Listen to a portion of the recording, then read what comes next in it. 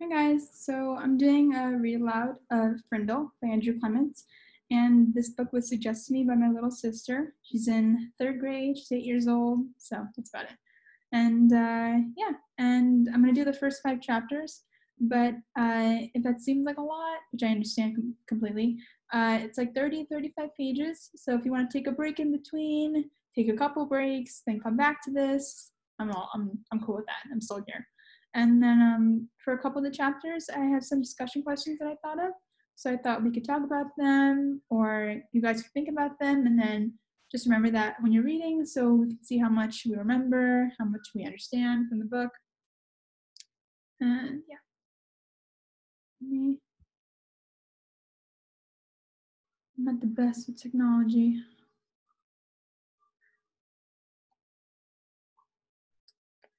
This works.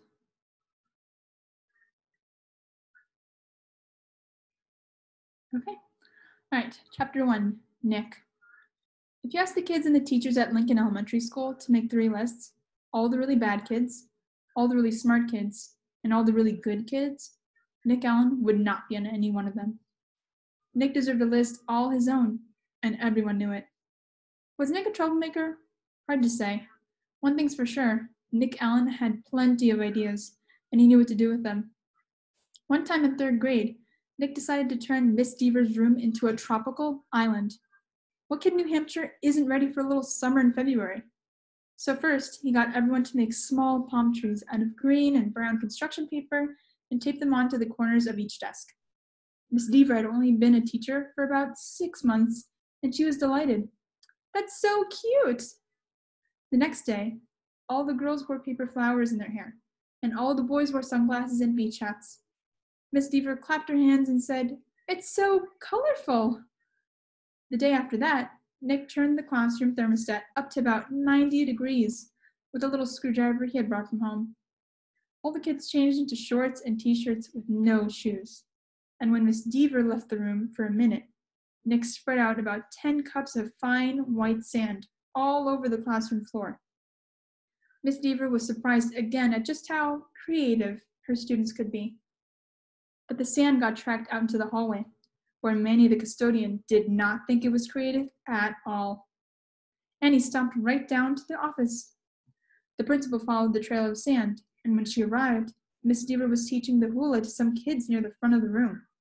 And a tall, thin, shirtless boy with chestnut hair was just spiking a Nerf volleyball over a net made from 6 t-shirts tied together. The 3rd grade trip to the South Seas ended, suddenly. But that didn't stop Nick from trying to liven things up. Lincoln Elementary needed a good jolt once in a while, and Nick was just the guy to deliver. About a year later, Nick made the great blackbird discovery. One night, he learned on a TV show that red-winged blackbirds give this high-pitched chirp when a hawk or some other danger comes near. Because of the way sound travels, the hunter bird can't tell where the high-pitched chirp is coming from. The next day, during silent reading, Nick glanced at his teacher, and he noticed that Mrs. Avery's nose was curved, kind of like the beak of a hawk. So Nick let out a high, squeaky blackbird. Beep! Mrs. Avery jerked her head up from her book and looked around. She couldn't tell who did it, so she just said, "Shh," to the whole class. A minute later, Nick did it again, louder. Beep! This time, there was a little giggling from the class. Mrs. Avery pretended not to hear the sound. And about 15 seconds later, she slowly stood up and walked to the back of the classroom. Without taking his eyes off his book, and without moving at all, Nick put his heart and soul into the highest, most annoying chirp of all. Beep! Mrs. Avery pounced. "Janet Fisk, you stopped at this instant!" Janet, who was sitting 4 rows away from Nick, promptly turned white, then bright crimson. "But it wasn't me, honest." There was a catch in Janet's voice, as if she might cry.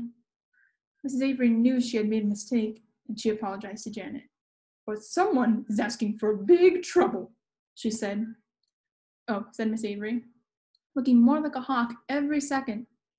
Nick kept reading, and he didn't make a peep. At lunchtime, Nick talked to Janet. He felt bad that Mrs. Avery had pounced on her. Janet lived in Nick's neighborhood, and sometimes they played together. She was good at baseball, and she was better at soccer than most of the kids in the whole school, boys or girls. Nick said, "Hey, Janet, I'm sorry you got yelled at during reading. It was my fault. I was the one who made that sound." "You did?" said Janet. "But how come Miss Avery thought it was me?" So Nick told her about the blackbirds, and Janet thought it was pretty interesting. Then she tried making a peep or two, and Janet's chirps were even higher and squeakier than Nick's. She promised to keep everything a secret. For the rest of Nick's 4th grade year, at least once a week, Mrs. Avery heard a loud beep from somewhere in her classroom. Sometimes it was a high-pitched chirp, and sometimes it was a very high-pitched chirp. Mrs. Avery never figured out who was making that sound, and gradually she trained herself to ignore it, but she still looked like a hawk.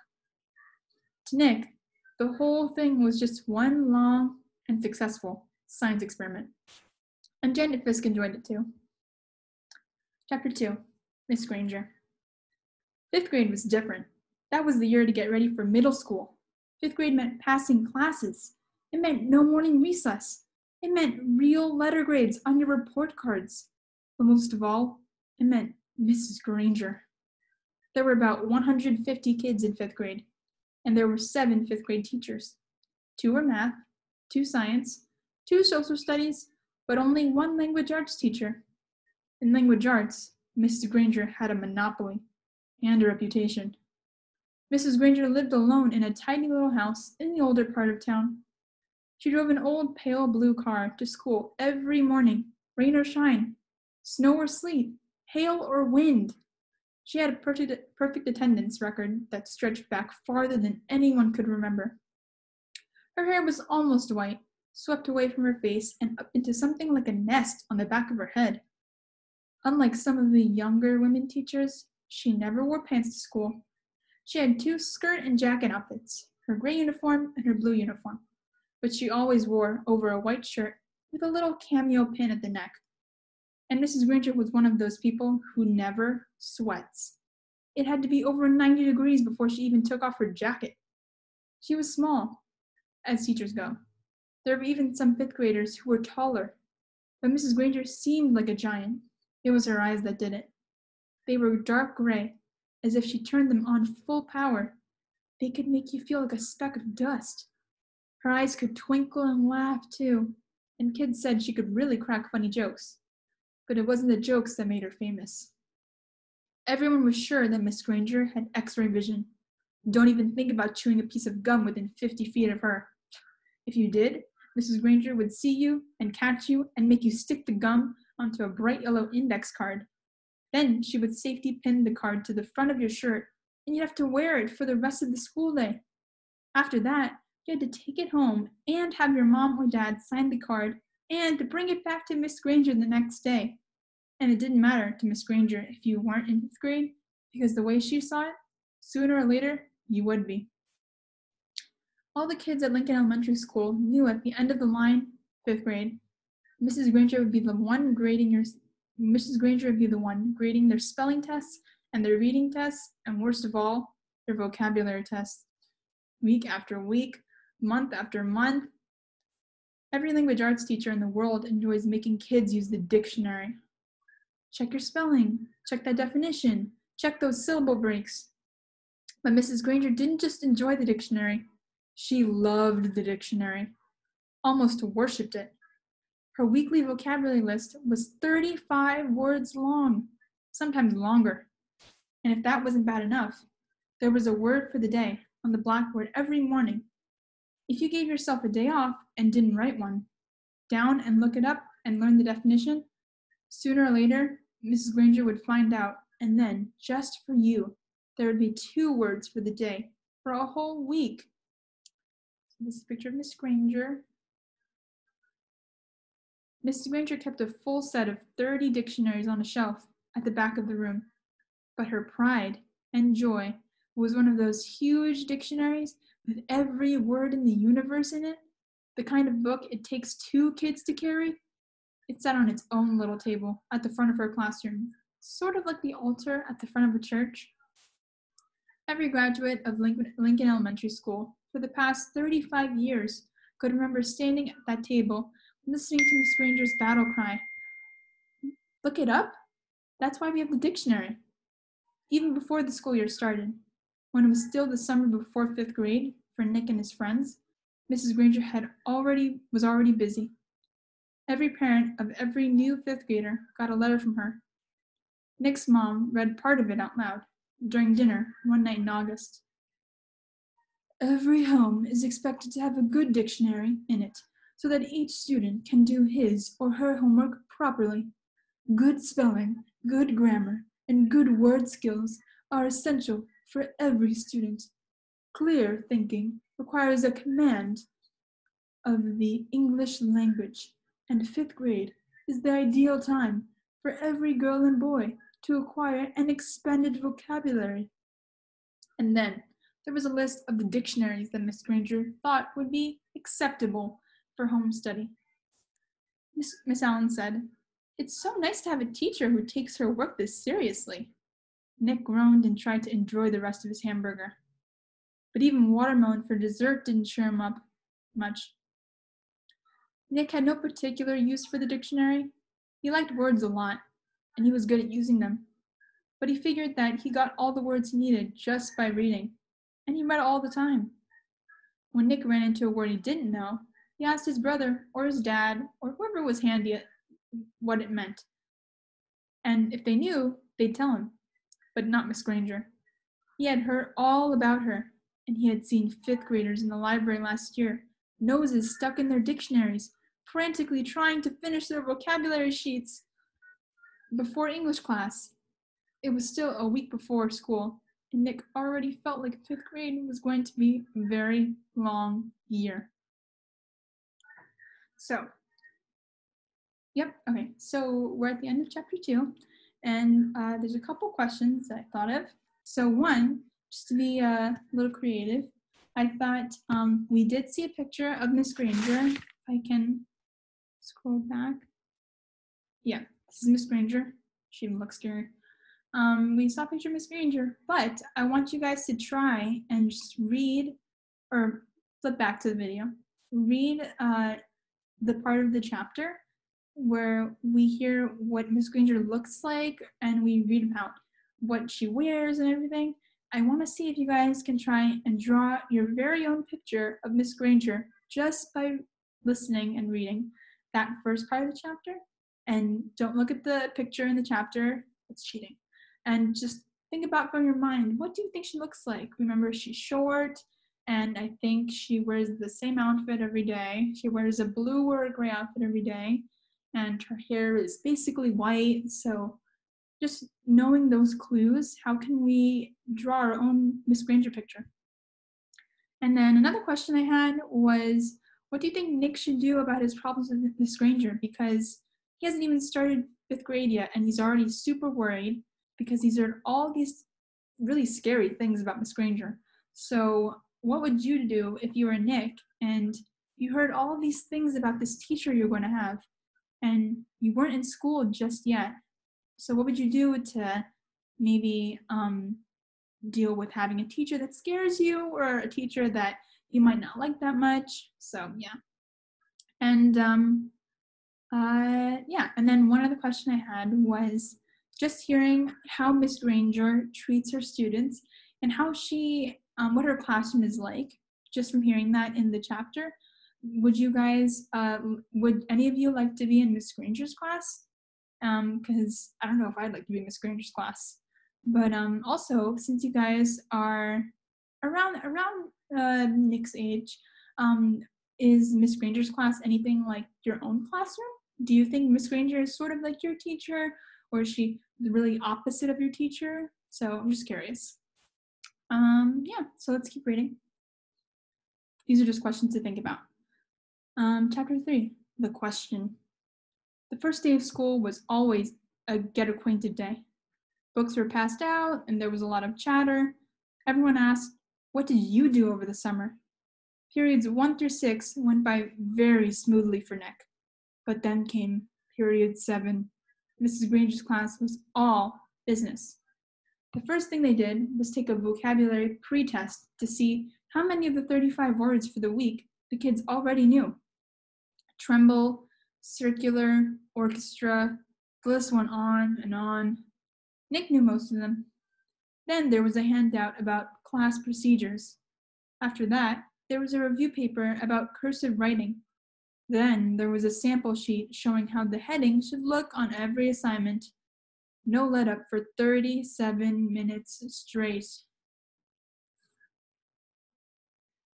Nick was an expert at asking the delaying question, also known as the teacher stopper or the guaranteed time waster. At 3 minutes before the bell, in that split second between the end of today's classwork and the announcement of tomorrow's homework, Nick could launch a question guaranteed to sidetrack the teacher long enough to delay or even wipe out the homework assignment. Timing was important, but asking the right question, that was the hard part. Questions about stuff in the news, questions about the college the teacher went to, questions about the teacher's favorite book or sport or hobby. Nick knew all the tricks, and he had been very successful in the past. Here he was in 5th grade, near the end of his very first language arts class with Miss Granger, and Nick could feel a homework assignment coming the way a farmer can feel a rainstorm. Mrs. Granger paused to catch her breath, and Nick's hand shot up. She glanced down at her seating chart and then up at him. Her sharp gray eyes were not even turned up to half power. Yes, Nicholas? Mrs. Granger, you have so many dictionaries in this room, and that huge one especially. Where did all those words come from? Did they just get copied from other dictionaries? It sure is a big book. It was a perfect thought grenade. Kapow!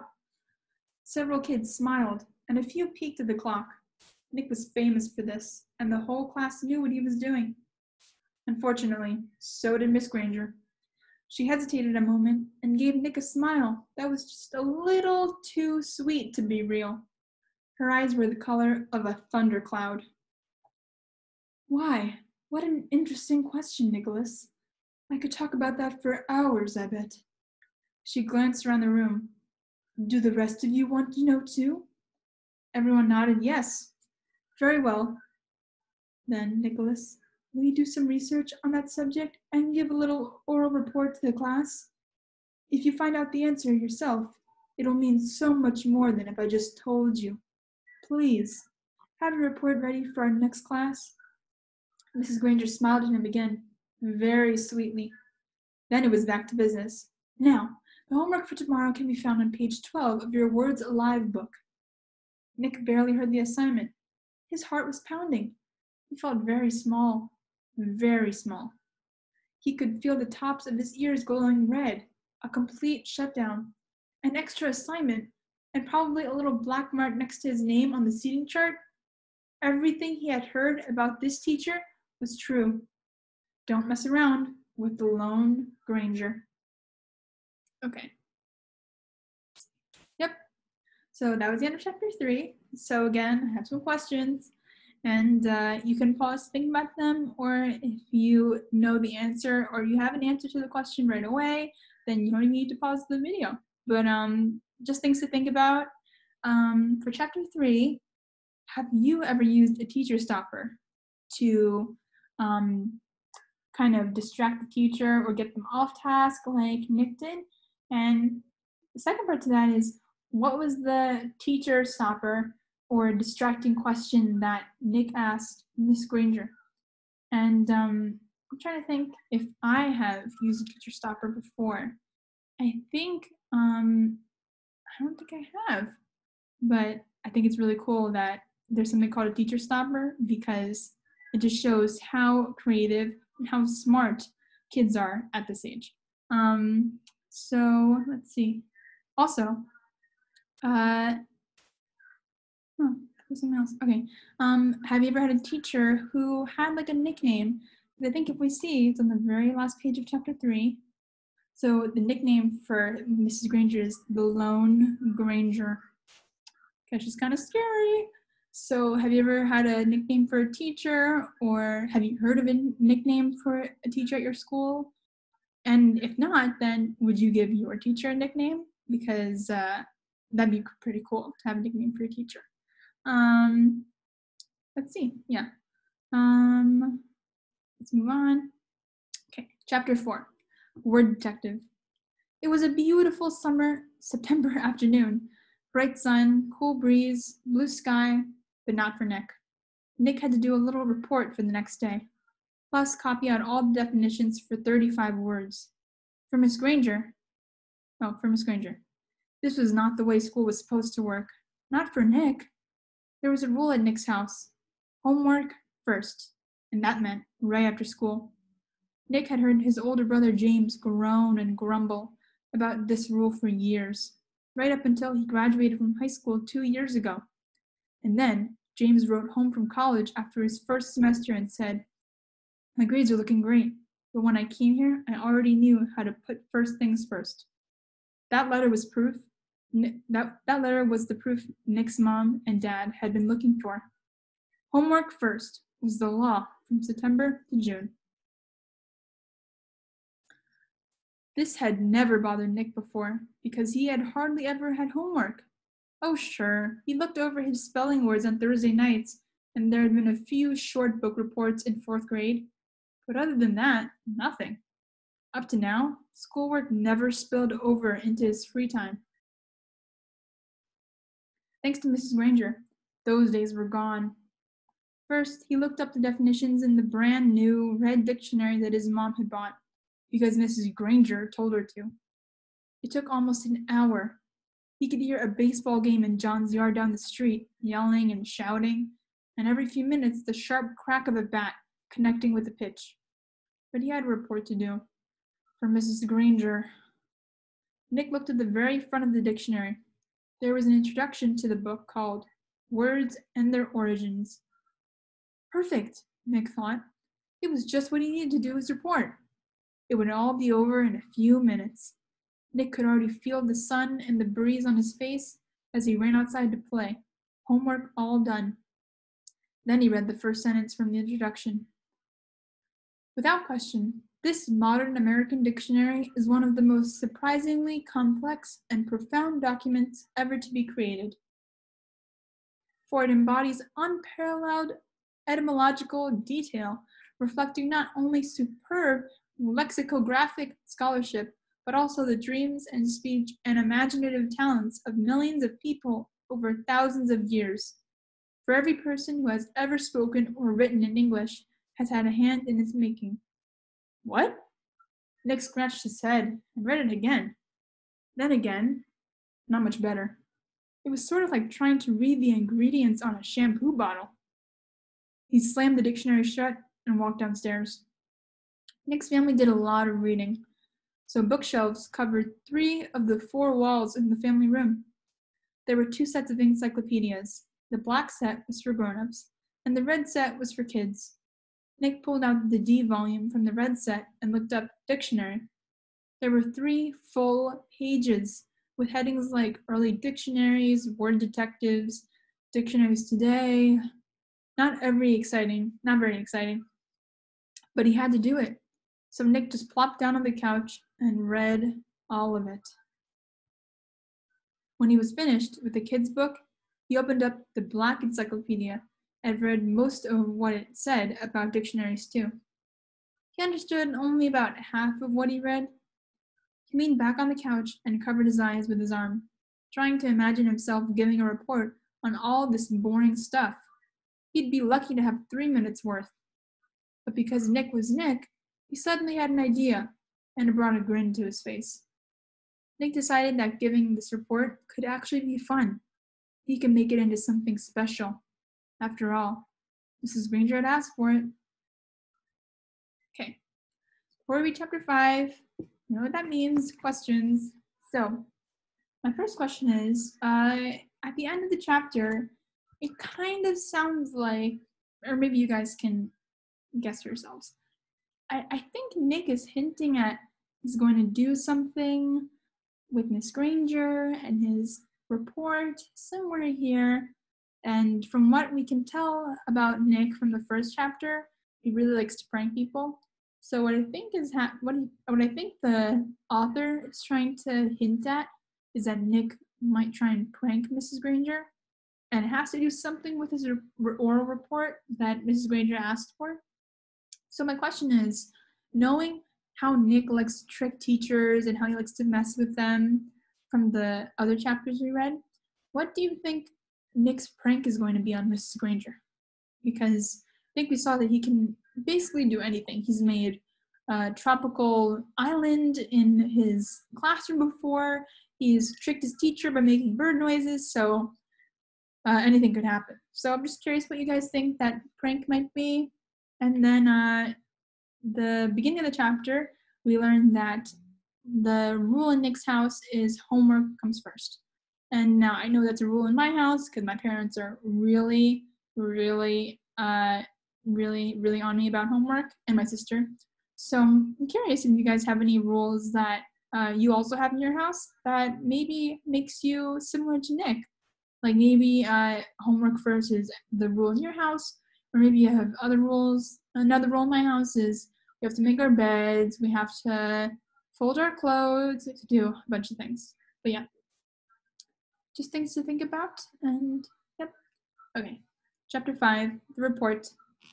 By lunchtime the next day, Nick had a bad feeling in the pit of his stomach.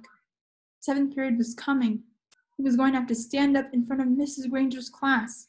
The eyes of everyone in the class would be glued to his face, and Mrs. Granger's eyes would be cranked up to maximum punch power. He looked over his notes again and again. The first English dictionary, the growth of the English language, William Shakespeare, words from French and German, new words, old words, new inventions, Anglo-Saxon words, Latin and Greek roots, American English. It all became a big jumble in his mind. And his grand plan from the night before? In the harsh fluorescent light of the school day, it seemed impossible. What is it with the clocks in the school? When you're planning to go to the carnival after school, the clocks in every class practically run backward, and the school day lasts for about 3 weeks. But if you have to go to the barber or go shopping for clothes after school, zip, the whole day is over before you can even blink.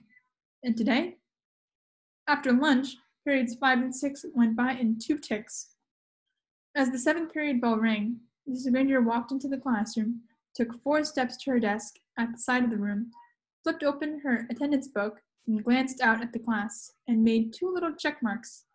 Then, looking up at Nick, she said, "I think we have a little report to begin our class today. Nicholas?" 15 seconds into 7th period, and Nick was on stage. This lady plays for keeps, thought Nick. He gulped, grabbed his crumpled note cards and his book bag, and walked to the front of the room. He stood next to the giant dictionary on its little table, and Mrs. Granger walked to the back of the classroom and sat primly on a tall stool next to the bookcases. She was wearing her blue uniform. Taking a deep breath, Nick began. "Well, the first thing I learned is that the first English dictionary..." Mrs. Granger interrupted. "Excuse me, Nicholas, but does your report have a title?" Nick looked blankly at her. "A title? No, I didn't make a title." "Class, please remember to include a title whenever you prepare an oral or written report. Now please go on, Nicholas." And she smiled and nodded at him. Nick began again, looking right at Miss Granger. He said, "The dictionary." A couple of kids thought that was funny, but Nick played it straight and just kept talking. "A lot of people think that the first English dictionary was put together in 1700s by a man named Samuel Johnson. He lived in London, England. He was real smart, and he wrote a lot of books, and he wanted all the other smart people to have a good dictionary to use, so he made one. But there were other dictionaries before this. The thing that was different about Johnson's dictionary was its size. First of all, he had over 43,000 words in it. The class made a bunch of noise at this big number. Ooh, and wow, and stuff like that. And Nick lost his concentration. He glanced up at Mrs. Granger, expecting to see those eyes drilling a hole in him. They weren't. They were almost friendly, in a teachery kind of way. She shushed the class and said, "Go on, Nicholas. That's a fine beginning." Nick almost smiled, but he saw all of the kids staring at him, so he gripped his note cards even tighter and jumped back in. The other thing that Samuel Johnson did that was so special was to choose words he thought were most important, and then give lots of examples showing how the words got used by people. For example, he showed how the word take could be used in 113 different ways. Nick's report went on smoothly for 12 minutes. Nick was surprised at how easy it was to stand there and talk about this stuff. At the end of the first 5 minutes, Mrs. Granger had to stop Nick again to say, "Class, it is not good manners to yawn out loud or to put your heads down on your desks when someone is giving an oral report." No one in the class cared one little bit about the report, except Mrs. Granger. Every time Nick glanced up, she was smiling, and her eyes were not the least bit icy or sharp. She was eating this stuff up, listening and nodding, and every once in a while she would say, "Very good point," or, "Yes, that's exactly right." But the next time Nick looked up, he saw Mrs. Granger sneaking a look at her watch. 18 minutes gone. Maybe his idea was going to work after all. Time for phase 2. Reaching into his book bag, Nick pulled out the red dictionary he had brought from home, and the one most of the kids had, the one Mrs. Granger said they should use. Nick said, "This is the dictionary that I use at home for my vocabulary work, and I opened it up last night to the very front, and right there I found out a lot about how the dictionary was made, right in this book. So I thought some of the ideas would be good as part of my report. It says here, Nicholas." Nick looked up. Mrs. Granger got off her tall stool, and its wooden legs made a screech on the linoleum. Heads snapped to attention, and the class was alert again. Mrs. Granger smiled, raised her eyebrows, and pointed at her watch. "Nicholas, I think the class should read that at home themselves." Now, John's hand was up in the air, and at Mrs. Granger's nod, he said, "But I don't have the dictionary at home, Mrs. Granger. I have the blue one." And several other kids immediately said, "Me too." Mrs. Granger tried not to show that she was annoyed. "Very well, Nicholas, but it shouldn't take too long. We have other things to do today." Nick kept his eyes open, wide, and nodded, adjusted his glasses on his nose, and began to read. "Without question, this modern American dictionary is one of the most surprisingly complex and profound documents ever to be created, for it embodies unparalleled etymological detail, reflecting not only superb lexicographic scholarship, but also the dreams and speech and imaginative talents of millions of people over thousands of years. For every person who has ever spoken or written in English has had a hand in its making." It was a long article, and the kids were bored to death. But no one looked bored at all. Every kid in the room knew now that the period was more than half over, and that Nick's report wasn't just a report. It was one of the greatest time wasters he had ever invented. Mrs. Granger knew it, too. She had edged around from the back of the room to the side near the windows. Nick glanced up at her now, and then, as he read, at each time, Mrs. Granger's eyes clicked up to a new power level. After 8 minutes of Nick's best non-stop reading, her eyes were practically burning holes in the chalkboard behind him. There were only 10 minutes left in 7th period. When he took a break to start a new paragraph, Mrs. Granger cut him off. "That's a fine place to stop, Nicholas. Class, let's all give him a round of applause for his report." The applause didn't last long. As Nick took his book bag and notes and sat down, Mrs. Granger's eyes went back to almost normal, and she actually smiled at him. "Although your report was a little long," she paused to let that sink in, "it was quite a good one. And isn't it fascinating that English has more different words than any other language used anywhere in the world?" She pointed at her large dictionary. "That one book contains definitions of more than 450,000 words. Now, wasn't I right, Nicholas? All this will mean so much more since you learned about it on your own." Mrs. Granger was beaming at him. Nick sank lower into his chair. This was worse than writing the report, worse than standing up to give it. He was being treated like the teacher's pet, and he had the feeling she was doing it on purpose. His reputation was in great danger, so he launched another question. He raised his hand, and he didn't even wait for Mrs. Granger to call on him. Yeah, but, I still don't really get the idea of why words all mean different things. Like, who says that D-O-G means the thing that goes woof and wags its tail? Who says so? And Mrs. Granger took the bait. Who says dog means dog? You do, Nicholas. You and I and everyone in this class, and this school, and this town, and this state, and this country. We all agree. If we lived in France, we would all agree that the right word for that hairy, four-legged creature was a different word. Shin. It sounds like, sheen. It sounds like she-en. But it means what D-O-G means to you and me. And in Germany, they say Hund. So on, all around the globe. But if all of us in this room decided to call that creature something else, and if everyone else did too, then that's what it would be called. And one day, it wouldn't be written in dictionary that way. We decide what goes in that book. And she pointed at the giant dictionary. And she looked right at Nick, and she smiled again. Then Mrs. Granger went on. But of course, that dictionary was worked on by hundreds of very smart people for many years. So as far as we are concerned, that dictionary is the law. Laws can change, of course, but only if they need to. There may be new words that need to be made, but the ones in that book have been put there for good reasons.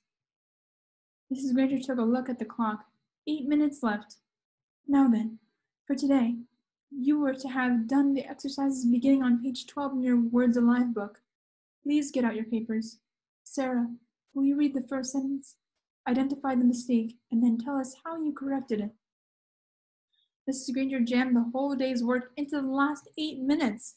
A blur of verbs and nouns and prepositions, and yes, there was another homework assignment. And Nick didn't try to sidetrack Mrs. G again. He had slowed her down a little, but had he stopped her? No way. She was unstoppable, at least for today. Okay, so that was the first 5 chapters of Frindle, and at last couple questions I have about chapter 5 that I want to go over. The first is I asked you guys in chapter 4 what you thought the prank or trick that Nick might pull on Mrs. Granger during his report. In chapter 4, I asked you guys that. And now my question in chapter 5 is the prank that you thought of after chapter 4. Were you right? Did you think of the right? Did you think of the right prank? Because I had a sneaking suspicion that Nick's prank on Mrs. Granger would be another teacher stopper or a distracting question. But this time wasn't a question. It was his oral report itself, because he made it so long and so complicated and boring that it took up the entire class time except for 8 minutes. And that was really crazy to me. Another question I have is, at the beginning we see that Nick is really nervous to read his oral report in front of the class before he gets to the middle and he starts to distract the class and the time. But so my question is, has there ever been a time where you guys were nervous to read something out loud to your class or in front of other people? Because I definitely have that same problem sometimes. I sometimes get really nervous when I'm reading in front of somebody, or I'm I'm reading anything in front of anybody else, because I'm always worried, am I gonna mess up or something? So yeah. And my last question was about something that Miss Granger said. So here, let's go back. Yeah, so here. So Mrs. Granger is answering Nick's question about why, for example, why does DOG mean dog? Why do we spell dog, or Why do we mean the thing that goes woof and wags its tail? Why do we call it a dog? So when Miss Granger says, when Mrs. Granger says that dog means dog because we all agree, and she said that if we were in France, then we would agree that it means something else. What does that mean? Like, what was your reaction to that? Because I sometimes think it's weird too. Like, why does like an apple called an apple? Why is a banana called banana? And yeah, that just got me really, really interested. Let's see. I think that was it. These are all my books. Oh, I like this picture. I'm a big fan of dogs, so I really like seeing all these pictures. This one kind of looks like my dog. He's kind of short, chubby, really hairy and black, with black fur.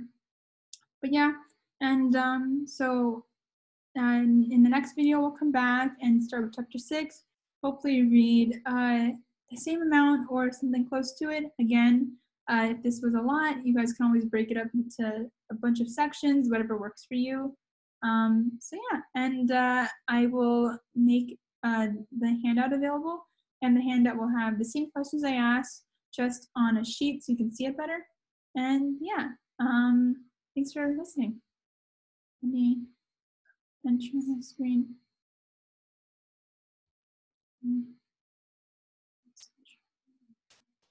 Okay.